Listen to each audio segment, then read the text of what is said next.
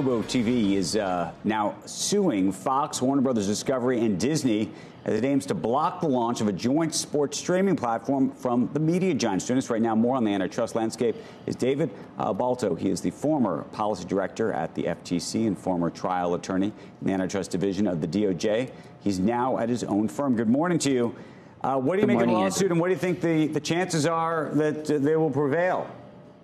Well, Joe just talked about how anxious he can become. Well, if he's anxious over what he talked about earlier, he's going to need a giant anxiety pill if this deal were to go through.